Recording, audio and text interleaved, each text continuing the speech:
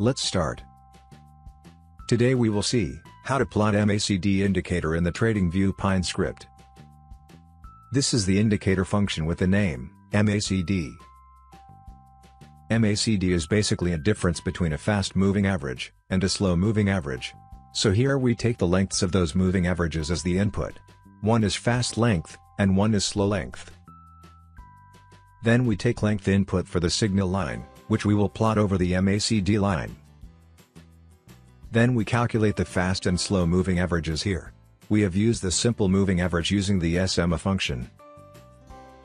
Then we calculate the MACD value. Then we calculate the signal line using the SMA function. And finally, we plot the MACD and signal lines. And then we plot the zero line. Let's add this indicator to the chart. As you can see, these are the inputs. And this is the MACD line in red color. And the signal line is in the green color. So that's it. That's how you can plot MACD indicator in the Tradingview Pine script. Thank you.